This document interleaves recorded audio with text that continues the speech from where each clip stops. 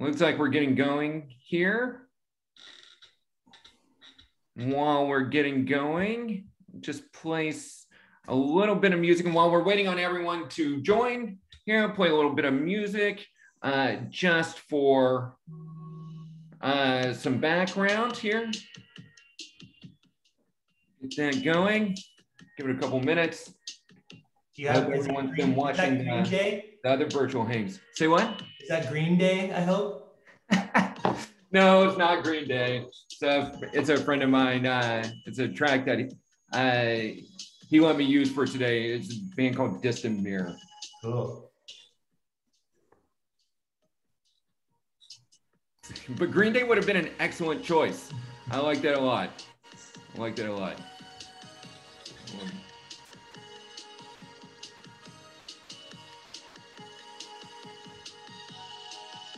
Yeah, and now that I think about it, that first album of theirs would have come up during Jeff's portion of the talk, but we'll get to that. All these elusive references here, but don't make sense in the long term. All right. Well, while we're going to get, let's just go ahead and get going here. I will cut this music right here. Let's end that. DJ Stacy, put in the curtail to it. There we go. All right, guys, thank you very much for joining today. Thank you all out there. So I'm going to open it up. Hasn't been a whole lot of talk about greenwashing at all, really, regardless of crowdfunding or not. So what the hell is greenwashing? Excuse my language. So greenwashing is any false or misleading claim made by a company about its products or itself to intentionally or unintentionally be deceptive in the minds of consumer to prop up their eco and environmental friendliness in the minds of consumers.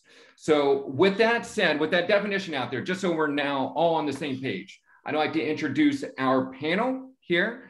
So we have Isabel Aagaard from LastObject. We have Eli Marmar from WindQuest. We also have Jeff Meyer of ClimateGARD and Johnny Appleseed. We have Inketsu Okina over here, who gets the True Blue Award for calling in from Japan, the biggest time difference on the panel. And then we also have James Whitfield of briiv.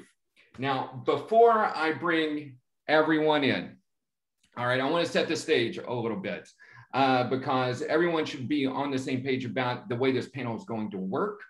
So the panel will work with, I'm going to set the stage myself. I'll bring in the panelists themselves individually so we can talk about each one of their campaigns specifically because they're all doing great work and they're all super cool and they contribute to the sustainability movement in great ways. And then from there, we'll talk about greenwashing and sustainability. And then we'll close with some tips on how to crowdfund with purpose. And if we have time, we will answer any question, or we will answer any questions, do a little small Q&A if there's time. So with that said, allow me to set the stage. Let my words be the palette that paints the imagination here. So I had originally planned up a very large preamble to this, and I'm something of a analog man in a digital world, and I was going through it last night, and since I write in ink, my hands were very blotchy. I was wondering, am I some kind of ink monger? What's going on here? I was essentially so deep into it that I was honestly about a blotch away from really wondering, is this a Rorschach for my self-committal here? But I digress. So, I'm just kidding right there. But I just want to set the stage by saying this is not going to be any kind of indictment on greenwashing and crowdfunding here, because ultimately I want everyone to know that crowdfunding is not greenwashing and crowdfunding there's been limited study on it, And what has been found is that there is a majority of campaigns are a high risk of greenwashing. So it's very much worthy of talking about.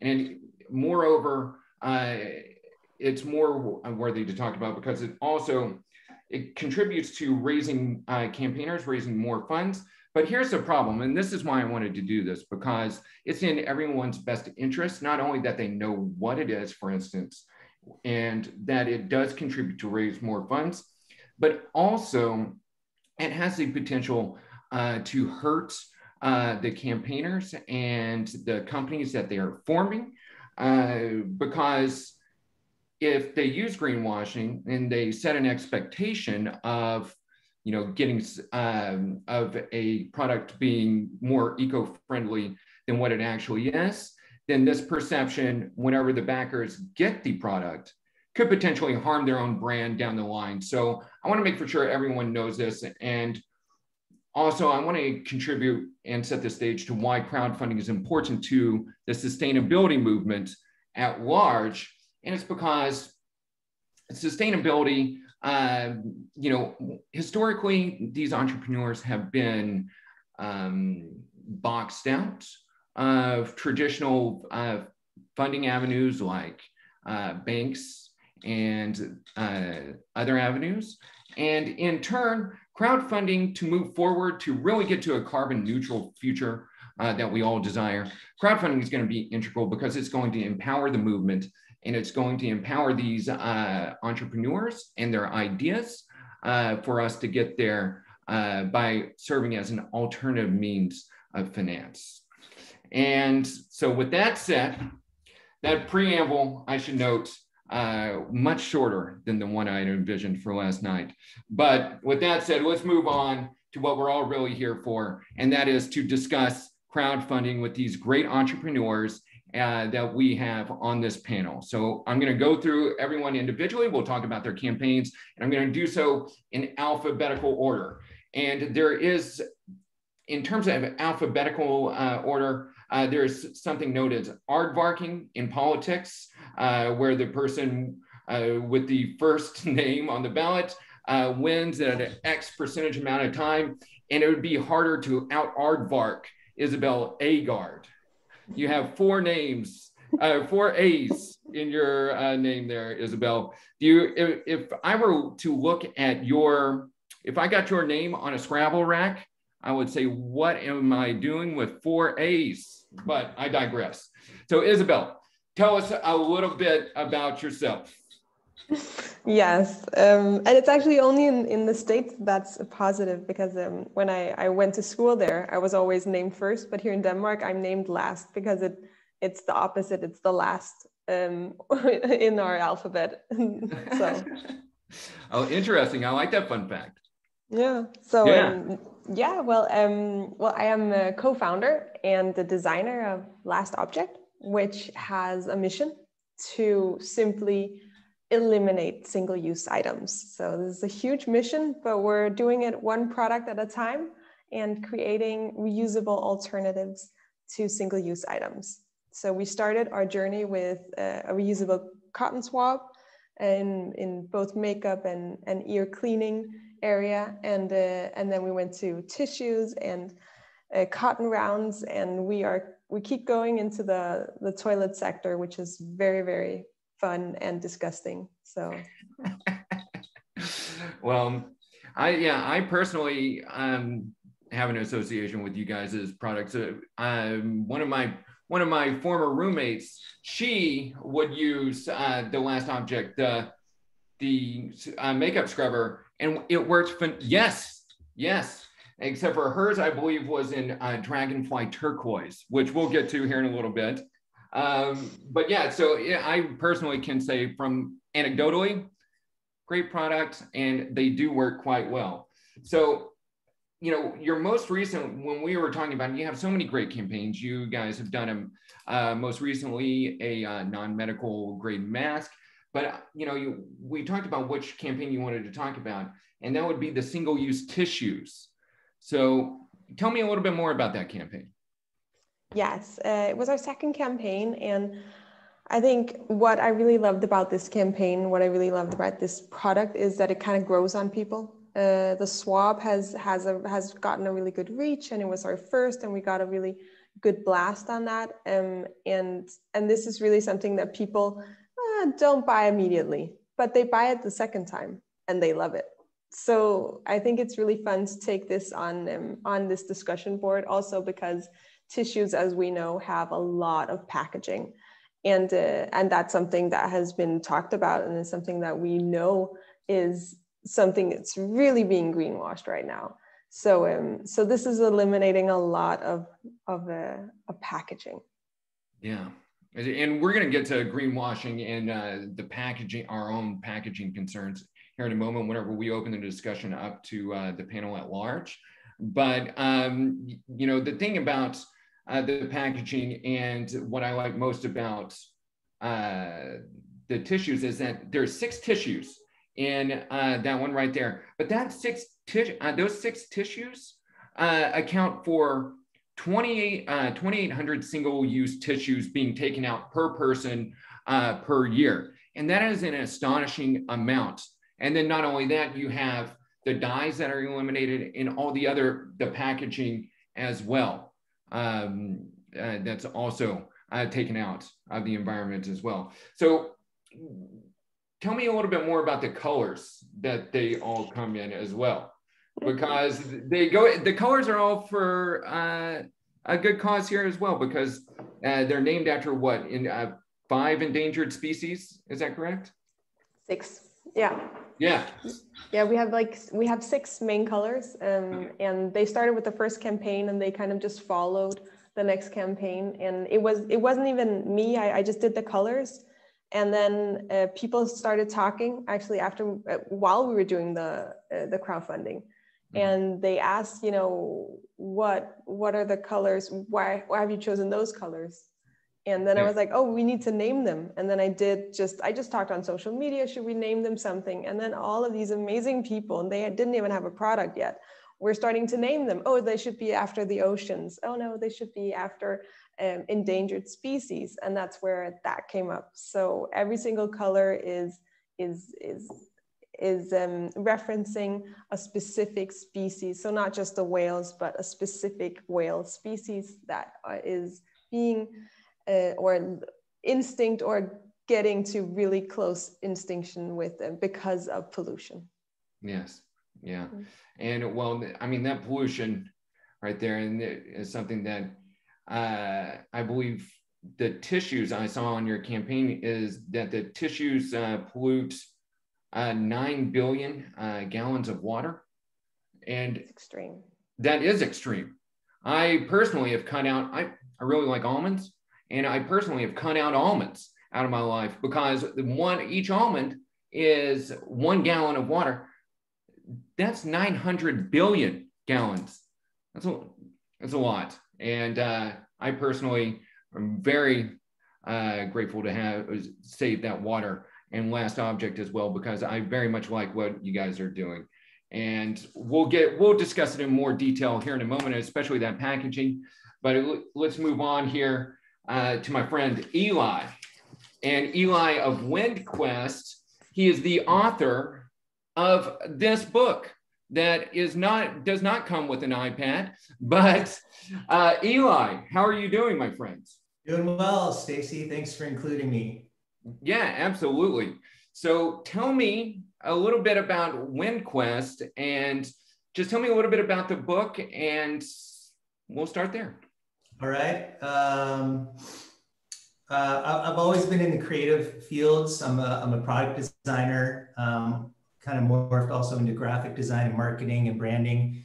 And I've got 2 young boys, 6 and 9. And so over the last, 9 years, I've just read countless stories to them and told them countless stories at night to put them to sleep. And it just made me fall in love with stories again, and the creativity of the writing behind them. And so I just was finding myself driving in the car during the day, even without my kids, and stories kind of just started forming. And then when this idea of WindQuest came to me, I said, okay, this is something that I actually have to sit down and commit to writing to because it's just too much fun.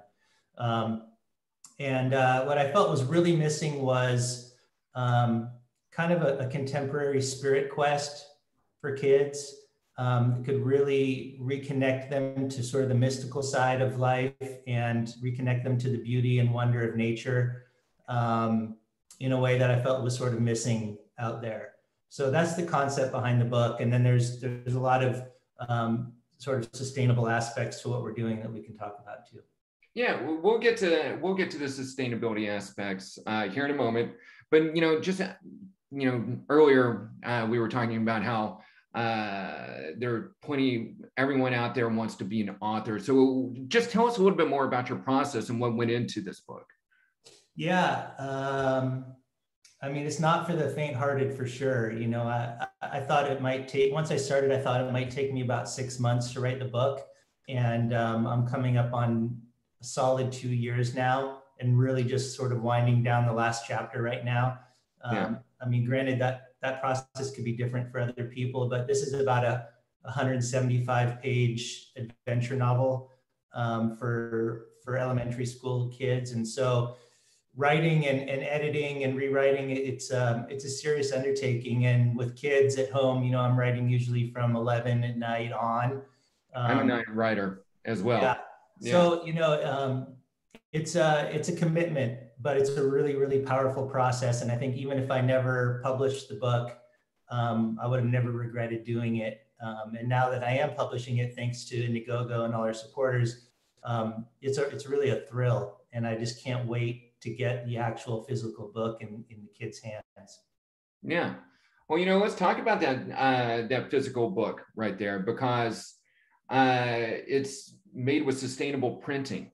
So what does that mean exactly for the uninitiated out there? Sure. Well, like we talked about the other day together, sustainability is definitely a spectrum and a process.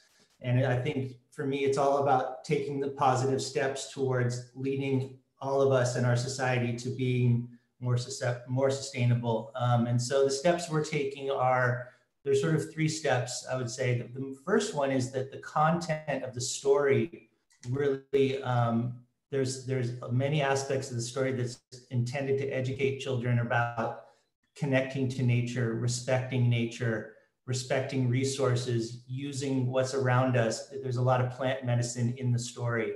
So that's one aspect. And also the family in the story is living on a sailboat, which is a pretty darn sustainable way of living. And then beyond that, the printing is sustainable in a process sort of way.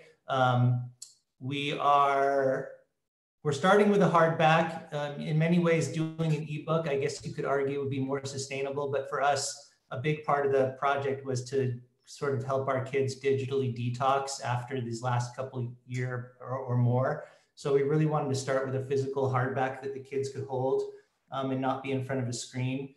But we're using, we're sourcing 2 different papers right now. We're still going to see how it plays out. One is a hemp paper from a Canadian paper manufacturer named Mohawk.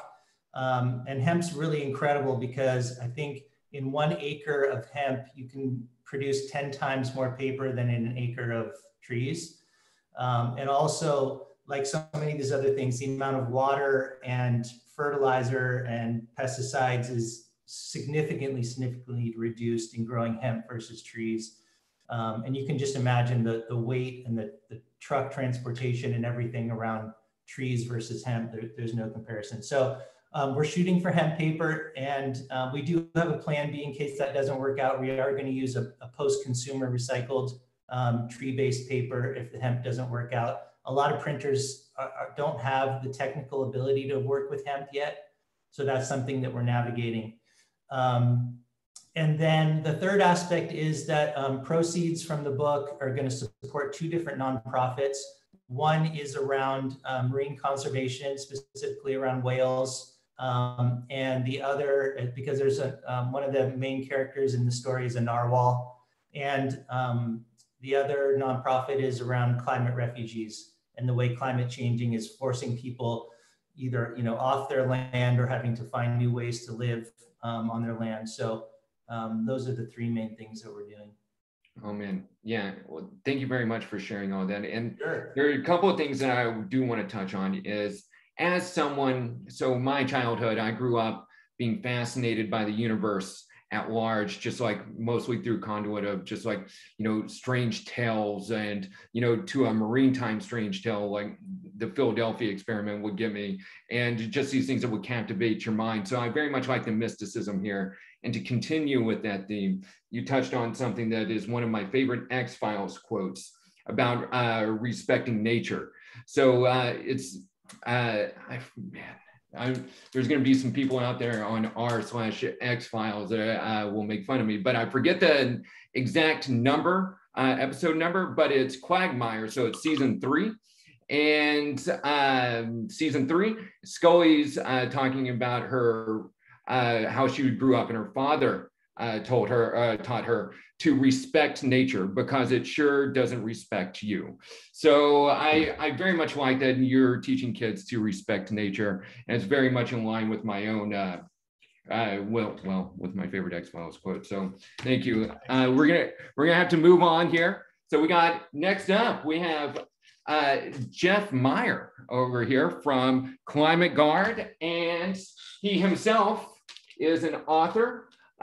He's written this book here, America's Famous and Historic Trees. He also owns the right, what is the name of the exact tree, Jeff, for Johnny Appleseed? You're on mute.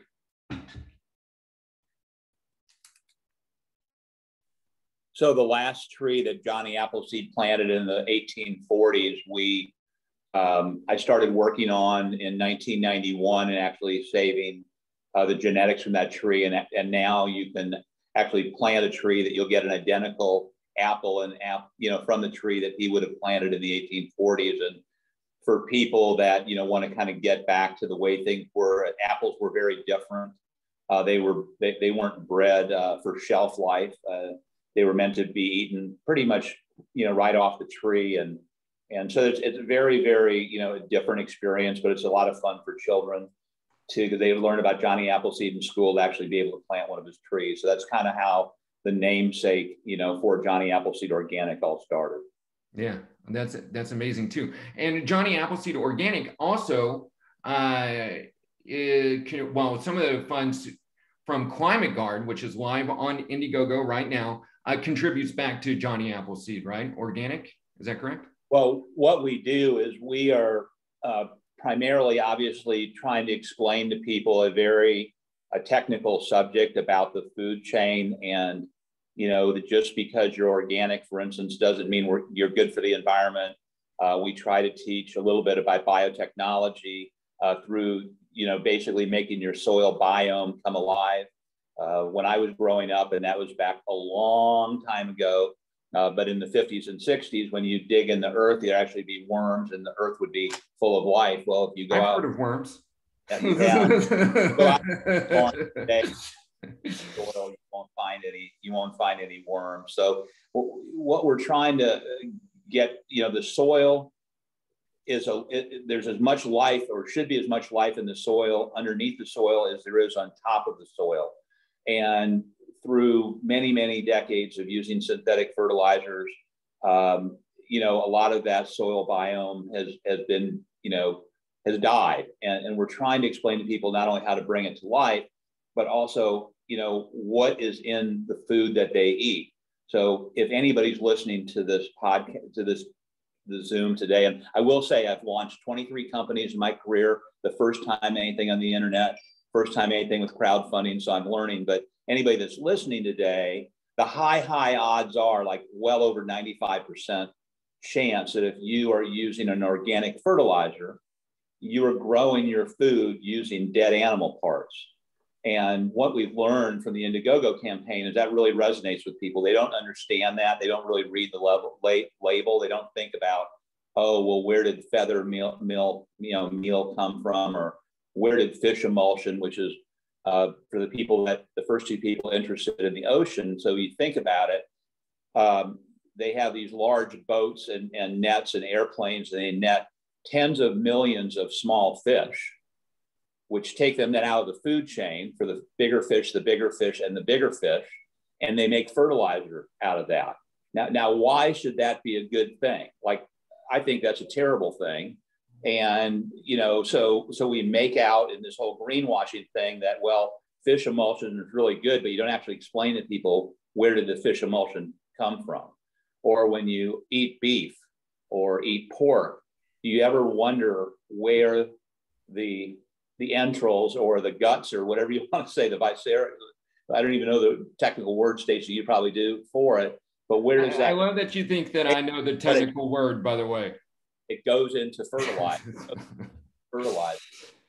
People are just, and again, I'm talking high 90%. So like there's our fertilizer, which is the, you know, biodynamic ClimateGARD, right? And as well as I think there's one other. And so if you're a vegan or vegetarian and you're saying you don't want to eat animals, well, the high likelihood is and you're growing your own vegetables, high likelihood you're growing them in animal parts. So a lot of what we do is education and content, and try to really explain, and I won't talk much more, but the idea of a truly sustainable product, from not only the packaging, which is important and probably the hardest part for the fertilizer business, but how are all the ingredients sustainable, and how do we deliver this product to people at home and making sure that we're always measuring our offsets. So when you said, does it support Johnny Appleseed? It does. It supports our climate farm, where we're taking several hundred acres of worn out soils and reviving those soils through the application of our product and through climate farming techniques to actually store carbon in the ground. And really probably one of the best ways that we can do something as a consumer is start demanding more regenerative grown crops and more climate farmed crops at the grocery store that actually use techniques to lower the nitrogen runoff into our waterways and store carbon in the soil, because agriculture, you know, is a major component of greenhouse gases and of climate change. Yeah, and I have to have it. We all eat every day, so it's a big target. Absolutely. And, you're talking about this issue of carbon sequestration, which is just something that I personally have been learning about in the last year. So I like very much that you touch on that. And I think that's going to be a larger issue moving forward to the sustainability movement. I am curious about one thing, about the beneficial fungus that you guys include in your mix. What kind of fungus, and how is that beneficial, by the way? Well, I think we have about 8 or 9 different funguses and bacteria. So some of the bacteria, for instance, fix nitrogen in the ground and the roots. And so when we harvest our farm, we leave a certain amount in the ground, because if you think of what that does, is that then creates food for next year's crop. So some of the bacteria will actually fix the nitrogen in the roots, in the ground, where the ground then can store carbon. And so one thing about our fertilizer that is really, really important, but it's not an easy concept because we live in a society that everybody wants everything right now, is the more you use it, meaning over the longer period of time you use it, every single year you're going to get more productivity, because it doesn't just die and go away. Those bacteria, the fungi, the mycorrhiza all stay in the soil. And if you think about it, it's just like when humans get good nutrition, we tend to stay healthier. So we don't use any pesticides or herbicides at our farm at all, because the fact that our plants are so healthy from the fungus and from the bacteria and from the mycorrhiza in the soils, they tend to then fight off a lot of the disease problems that typical farms would have. I see. I very much, as someone who's from Oklahoma, someone who's student of history, but you're talking about making sure that the soil is beneficial year after year, which was very much a contributing factor to the Dust Bowl way back when. But that's a whole different conversation about FDR and New Deal politics themselves, but we got to move on. So we have our friend, the panel's true blue, Inketsu Okina over here. How are you doing today, Inketsu? Doing great. Yeah, good. So Inketsu, just for everyone who's out there watching, Inketsu will be launching a great new power station on Indiegogo later in the year. I personally have known Inketsu. He's very passionate about sustainability. And yeah, give us the 30-second elevator pitch about Cube. Okay. Tell us more, my friend. Tell us more. So since I'm not in the office, I cannot show you the actual product, but I took pic. Oh, you cannot see. It's very difficult to see against that lovely background, my friend. I could show, but basically you can see the product in the background. There's a little box thing in my background, and that is the cube. We are developing this product, and we are producer of a carbon battery. Oh, yeah, there we go. So what's special about our battery is that we have a special technology to make any organic materials into a carbon. And we are the only one who can do this in the world. And we use this carbon material to make this battery. Yes. And we make the cube. The selling point of our battery is that, by the way, this is the notorious 18650 conventional lithium-ion battery. Explosive, every 2 to 3 years, you need to replace it. And it uses a cobalt and nickels and manganese. Those rare metals that cause some problems in some regions on the planet. And our battery do not use those rare metals in electrodes. So basically by using our battery, we can eliminate the needs of those notorious activities in the world. And not only those sustainability aspect, our battery has quick charging capability because our carbon material has a bigger particle than other material. So that's why oxygen in the battery would not leak into the electrolytes when it gets overcharged or gets external pressure. And I'm going to show you this. Okay. Oh, yes, do show. So this battery is, basically I broke this battery last week. And usually you cannot do this with this battery because once you break it, it's going to explode and you are going to get injured. But because our battery is so safe that you can just, I didn't put any safety equipment on, I just nailed it. And it broke and it didn't make any smoke and it did not make any flame. And that's why we can put 20 amps into this battery. This battery accepts only 2 amps. That's why we can quick charge our cube 10 times faster than other lithium-ion battery. How long will it take for a complete charge in Inketsu? So we have 2 versions. We have so basically 990 watt or 1 kilowatt, and 1,400 watt hour or 1.5. And for 1 kilowatt, it takes about 40 minutes to charge.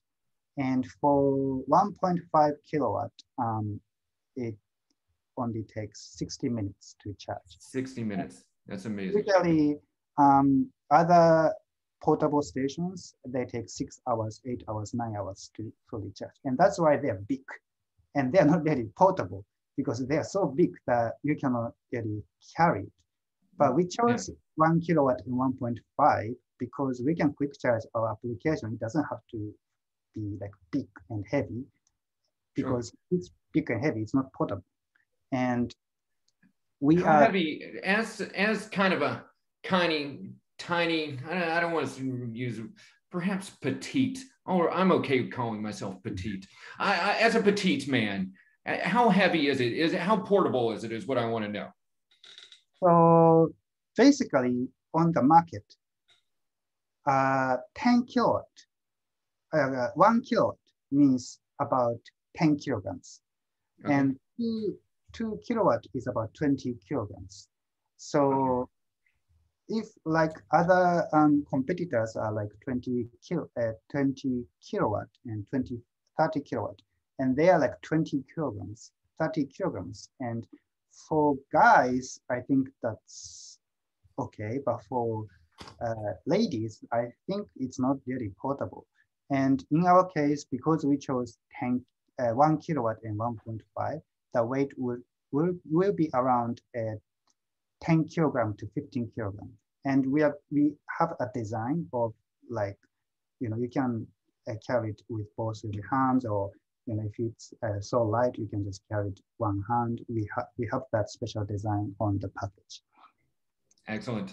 And very quickly, Inketsu, before we move on to James over here at briiv, because we're butting on time here, but how much battery life can you get from that one charge? How long, how much battery? So I'm just to give you like a number, because that's, there's a two aspect for battery life. So one aspect is, for one charge, how many minutes or hours you can use. The second is how many years the battery lasts. And for how many years, we have 8,000 times of life cycle. Usually like this 18650 has 500 to 1,500 life cycle at state or charge 20%. And I'm not going to get into like too much of details, but basically, because this one is 500 to 1,500, and we have more than 8,000 times. So actually, it is more than 10,000 times. I see. But, so 5 to 7 times. So we expect more than 10 years of battery life. And for 1 kilowatt of battery storage, you can charge 100 cell phones. So imagine if you are in a disaster situation and you need to supply energy to too many people with the current battery storage. With 1 kilowatt, basically you can supply 100 smartphones. But it takes about 8 to 9 hours to charge, which means in one day, you can only supply energy to only 100 people. But because we can charge within 1 hour, and 1 kilowatt can supply 100 people, with our power storage in a disaster situation, we can supply 500 people. I see. Inketsu, thank you so much for sharing this information. If to the viewers out there, there's more information and some links shared by one of our, by Indiegogo itself, by one of my colleagues in the chat. Be for sure to check that out. Also be for sure to come back to Indiegogo. Not that you want it already, because I'm sure it's saved to your browser as in your browser's bookmarks bar, but come back. Inketsu will be launching a campaign later in Q3 this year, and we'll also be picking that conversation up. And to the man, we'll be moving on here to the man, James Whitfield of briiv. And I have to say, James, your patience here, very much appreciated going last. As someone who has a very loquacious nature, I think it'd be very challenging for me to sit here and not say anything. But James, how are you today? Yeah, I'm fine, thanks. Yeah, fine, thanks. Excellent. So tell me, give me the 30-second elevator pitch about briiv. Okay, yeah, so briiv, I mean, we originally set out with the goal of re-engineering consumer electronic products to make them more sustainable. briiv was the first project we worked on, and in a nutshell, it's an air purifier that is green. It doesn't use any plastics in the traditional sense. It doesn't use any plastic air filters. Everything's biodegradable, or 100% recyclable in a pure sense. I see. Yes. You guys describe yourselves as the most sustainable air filter out there. Is that correct? Yes. Yeah. I mean, we go for the more circular economy view on things, and we accept that not all products are going to be recycled because it's just not the way consumers work, and it's not the way the world's set up really, because products are shipped internationally. So I mean, it's different even in the UK with different recycling regulations across the country. So we've designed briiv to be fully sort of biodegradable. So not just the filters inside it, but the plastics, the fabrics are all quite from hemps that are grown. That's been mentioned already. The plastics are all based around elephant grass, which is grown on non-arable land, and all can biodegrade back to sort of the biome when it's at the end of its life. So yeah, it's amazing.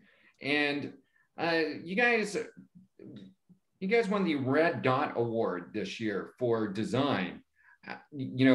Tell me a little bit of something about. Tell me a little bit more about the award and what all you guys, the efforts in design that you guys put into it. Yeah, so it was a huge honor winning the Red Dot Award because we're the two of co-founders, myself and the other designers here. We are product designers by nature, so been around the Red Dot Award for quite a while, but never really won one before. But the aim with briiv was to create a sustainable product that also didn't necessarily look like a sustainable product. So the aim was to create something that's beautiful that you can have in your home. And the first thing you think of is that's a great looking product, not, oh, that's a sustainable product. Yeah. So that was always our driving goal, to make something that people actually want to own, and then sustainability would come as an added bonus into that's not necessarily they're buying into initially. But that was really important for us because we were trying to tackle sustainability from like the consumer end, and understanding that we're not in a perfect world, but we're trying to bring technologies forwards that wouldn't necessarily be used. Yeah. So, earlier I was talking with Isabel about, having a roommate that used the wipes for makeup. So she also, the house, we had over 100 plants in this house. So, and we also had an air filter. In the air filter, if we had known, we should have had a briiv, is what we should have had, in all honesty, because the plants, they were everywhere. I kind of felt like there was a degree of a residential jungle in a way. They're just all over the place. But the great thing about briiv, aside from taking out 6,000 tons of HEPA filters per year that thrown away, that this contributes to mitigating that number. But also that one briiv accounts for 3,043 houseplants. Is that right? So yeah, that's correct. Yeah. I mean, we love plants as well. We're not trying to discredit how great plants are or anything like that. Trust me, I'm not trying to discredit plants either, because I don't know if you guys knew this, but yeah, they're kind of amazing. I say that I thought I had a better joke in my mind. Did not. I'm just going to call myself out on that one. But but yeah, I too love plants, and if we had one of those, I perhaps might not have felt like I was living in a residential jungle as I so described it. But all right, guys. So now that we have everyone, and everyone's had a chance to share a little bit about their campaigns and how great they are, because everyone here is doing super cool stuff. Let's open this up. At the top of the conversation, I had mentioned greenwashing, and I defined it. My last name is not Webster, but I chose to define it at the top. So now let's have a broader conversation about, greenwashing and some examples that might bring it home for the viewers out there. And the first one that I have here is, this is a pretty good example of greenwashing, I think, because right here, it's from my dry cleaner. I won't say my dry cleaner's name because they're wonderful people. I like them very much. But it's packaging like this. You know, you care about the environment, we care about you. So they're using the environment to sell back to you. And, you know, we care about you. Another example that I very much am reminded by is how recently Volkswagen has been in the news for one joking to change their name to Volkswagen, V-O-L-T-S-Wagon, and then versus Volkswagen. Of course, this is a company that has pled guilty to lying to and deceiving the EPA around their own emissions. So this is an example that I think probably most people are familiar with. Did anyone else on the panel have an example of greenwashing that they thought the viewers out there might be familiar with themselves?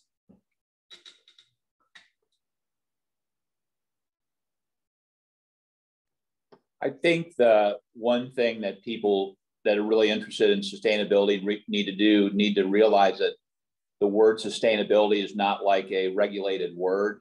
So pretty much anything you have, you know, burgers from the burger place could be sustainable because there's an endless supply of them. So I do believe that, and if you read labels, again, back to the fertilizer, it doesn't, you know, labels can be very deceptive, and sometimes you just have to dig deeper. There's something for fertilizers called an MSDS, which actually does list every little ingredient. I think we're just the second manufacturer of fertilizer in the country that's posting it on our website because you have to dig very, very deep to try to find, you know, what the word natural means, what the word sustainable means, because these are words that I think just get, and different colors get thrown about. And if you really want to be dedicated to sustainability, you probably just need to do a little bit more due diligence than just looking at the colors and reading words like natural, sustainable, etc. And that is, and to your point, Jeff, and that's something that I personally have thought about, is that, you know, ultimately it's an issue of transparency. To your point, like, what do these words mean? You know, who's out there are there any third parties out there that can verify it? And then that gets risky because you ultimately can have a third party certifier, and it's really kind of meaningless in a way, because who's the third party? And in regard to crowdfunding, you know, there's so much in terms of an asymmetry between the backer and the backer and the entrepreneur in the campaign itself, in terms of what information is shared, what's chosen to be shared, and what's actually conveyed. And I was curious, you know, everyone here has a page on Indiegogo. How, you know, what information do you guys, how did greenwashing and making claims on your campaign page, how were those considerations accounted for in your campaign page and in the development overall, if you guys could share? I think just quickly what I would say, Stacy, is I think the good news is consumers are becoming pretty savvy.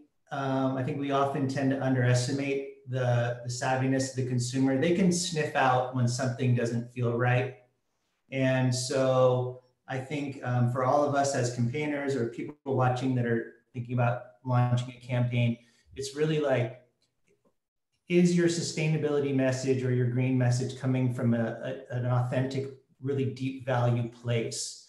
Or is this something that you're thinking about at the end of your process as like a packaging thing or icing on the cake to a product that you've already developed? If that's what you're doing, there's a really good chance that you are at risk or in the process of greenwashing, because really, if the core value of the company or the brand or the product is not coming from a place of wanting to protect the earth and do sustainable things, then there's a really good chance that it's not. And you're coming from more of a marketing angle. And that's really, it's an easy trap to fall into, even with well-intentioned people. And I think that's why when the statistic you threw out that yes, many campaigns are at risk of greenwashing because it's a very easy trap for anybody to fall into. So I think you have to just be really honest with yourself and ask yourself, am I coming from a true intention, a starting point of wanting to do something sustainable?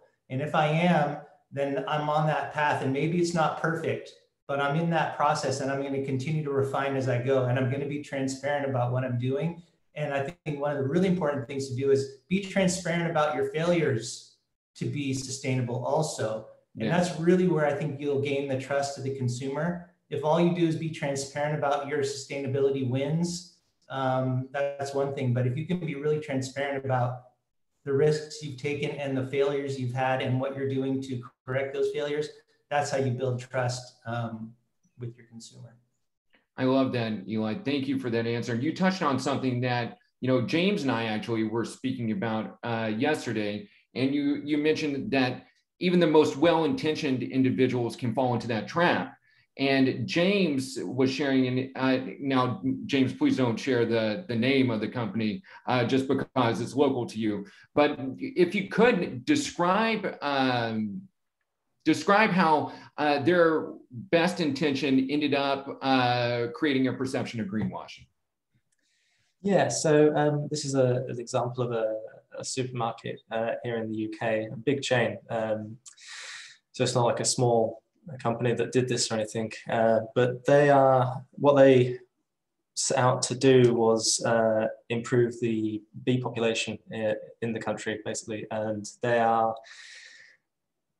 went out and they released a lot of honeybees to sort of sum it up in a succinct way.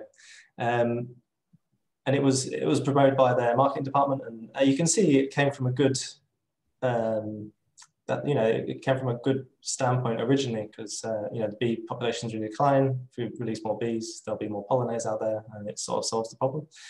But it backfired a little bit because the actual problem is the environments that the bees live in.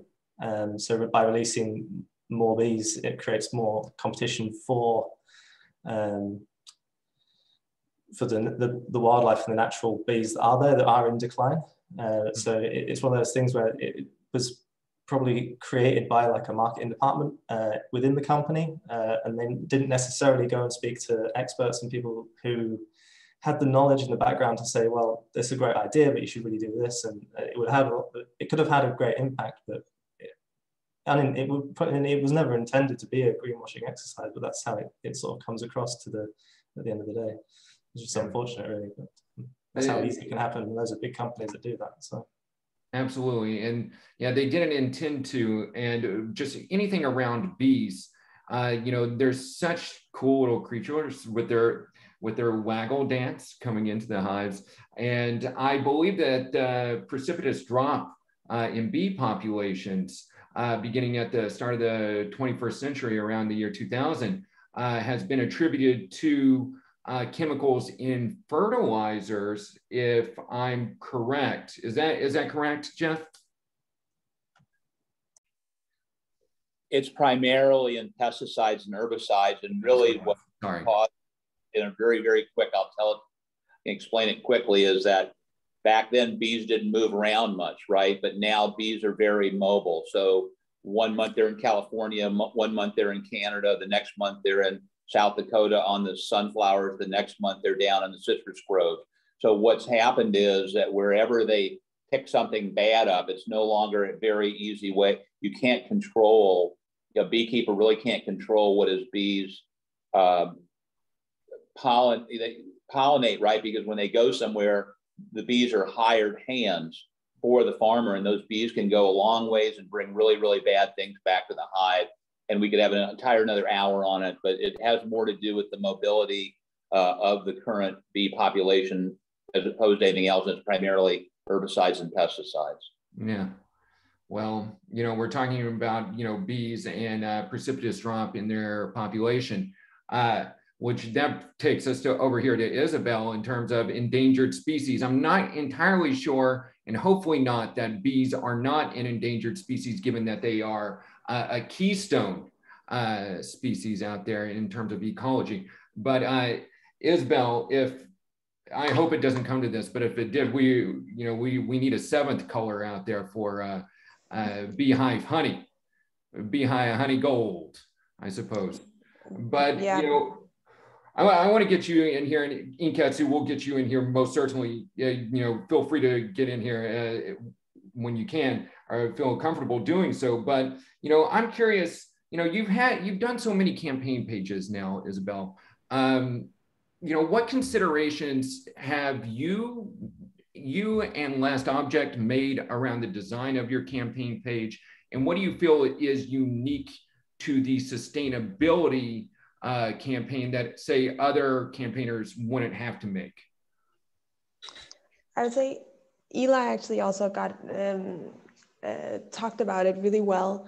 This notion about not just buying a product that's, oh yeah, and we're green, or oh yeah, and we also have this packaging, or we also have this little, but we really, the core of the product, the core of the mission of companies, that is focused to be sustainable. I think that's a really good start. So if you have a very simple and very direct product or a service that is directed to make the world a better place, I think that's a really good place to start, because it is really difficult. Even though you have a really simple product which is produced, you have to have it shipped, you have to have it packaged, and all of these little steps, all of these little parts of your company, you have to make sure that they're sustainable, and that takes time. Even we've had bumps on the roads with the first campaign, the second campaign went better, third even better, and it's okay to fail, it's okay. Our first packages went out with plastic, and we were like, oh my God, this is absolutely awful. Like we're trying to clean up, and now we're messing it all up. And that's just because we didn't have the right partner with the shipping companies, and they couldn't provide what we wanted, which is just simply plastic free. And then there's all these rules in China, and there's so many, it's so complex to be sustainable. And it's becoming easier and easier, and there are more and more people that are aware. There are, as James said, just really amazing people that really actually are really specific and very, they think about what's going into the products. They ask questions. They ask me questions I can't even answer, and then I have to figure it out, and that's amazing, because that makes everything elevate constantly.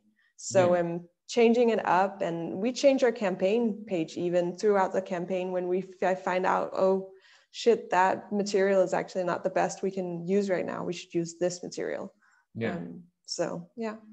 Yeah, guys, we're abutting on our time here. We have it's 2 minutes to midnight, as the saying goes. But anyway, can we all stick around for a couple more minutes, because there's a lot of good stuff here. We'll get it landed. Do you guys mind giving me another 5-10 minutes?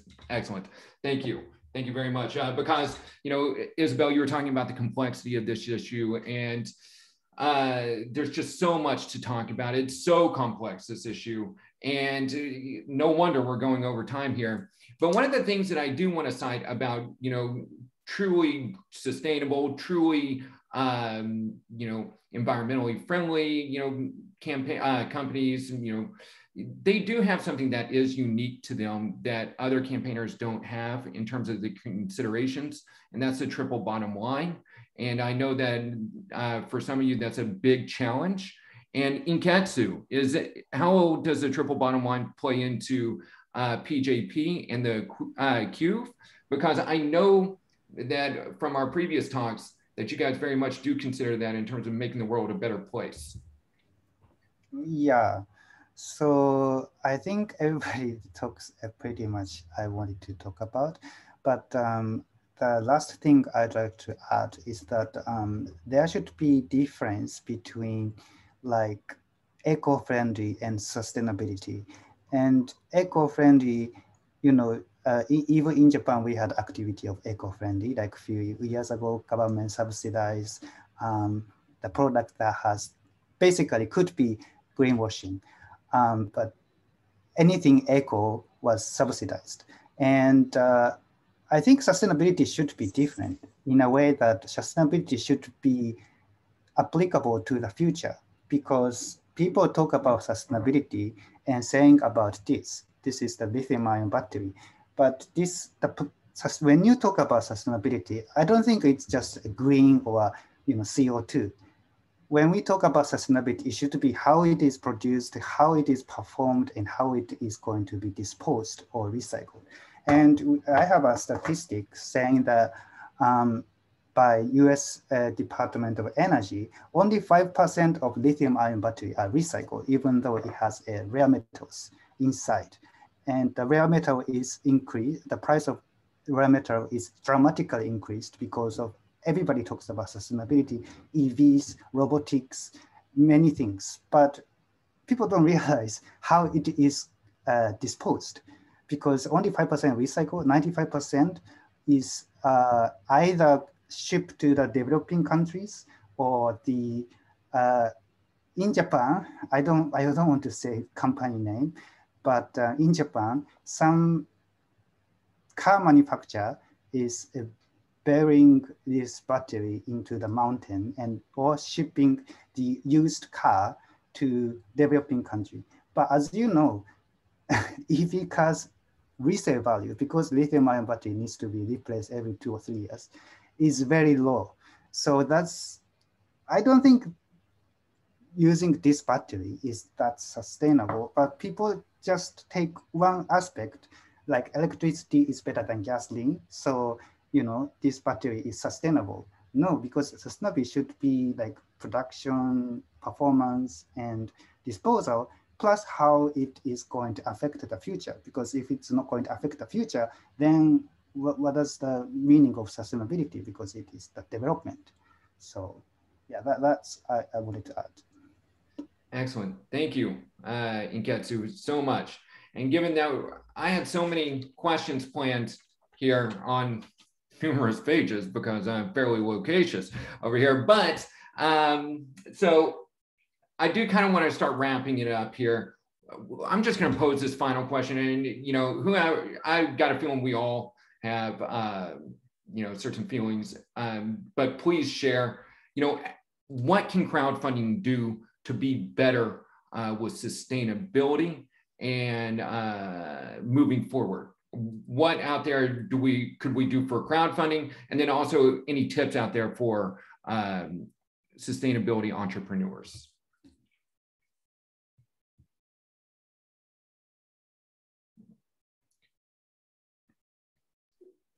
I want to just agree with Eli. I think that if you're going to be sustainable, that you're going to have to be willing to be very, very transparent, and it's a decision you've got to make before you even start your campaign. Like, you can't come in the middle of your campaign and say, it'd be really good, we'd sell more product if we could be sustainable. You've got to decide, like, from the beginning, because I think you'd be much, much more successful and a lot less headaches and a lot less compromises, and it'll make the path, a lot easier for you. So that would just be I think sustainability's got to be part of if you want to be that, have it be part of your brand, because I think the knife can cut both ways, because if you try to be sustainable right at the end, especially with social media and all being what it is today, I think it can really potentially hurt your company. It might have been better for your company not to try to be sustainable at all. So that's what I'd say. Excellent. Yeah, thank you. One tip I do want to throw out there for everyone that might be viewing, and I'd like to get you guys' opinion as well, but just from my daily conversations with green tech entrepreneurs and entrepreneurs in general, I noticed that specifically in sustainability, that tends to be an overall perhaps reliance on influencers and going the influencer route. I personally would like everyone, I will very much want to vehemently dispel this conventional wisdom, because that absolutely should not be the reliance here for you all. I want everyone to succeed, and the best way to succeed is by creating an audience around your launch and getting out there and really doing the work, using digital advertising to collect email addresses, and using digital advertising to direct traffic to a pre-launch page with a very strong call to action designed to collect those email addresses to form a community around your launch. And if you have any questions about that, you all feel free to email me at stacy@indiegogo.com. And from here, I'm going to go ahead and kind of sign off here because we're already over time. And for Inketsu over here in Japan, it's I think butting on 4. But I want to first thank everyone out there that is listening, watching, however you're consuming this. Thank you very much for attending. There's some great questions over in the chat that we will get to, I'm sure, on social, which brings me to individuals within Indiegogo that I would like to thank just for all the hard work that they put in, that I personally saw this time around. This is my first time to do a virtual hang at this level. And I just want to say, AK, Brittany Classy, Christine, Laura, everyone else that this touched upon, pretty much everyone at Indiegogo. Thank you so much. Thank you all for viewing. And to everyone here on this panel, thank you so much for your time. This has been a really great conversation. And I've had a lot of fun today. So thank you all for your time here. And we'll be seeing you. Thanks. We'll be seeing you soon. All right. Bye. Thank you. Thank you, guys. Yeah.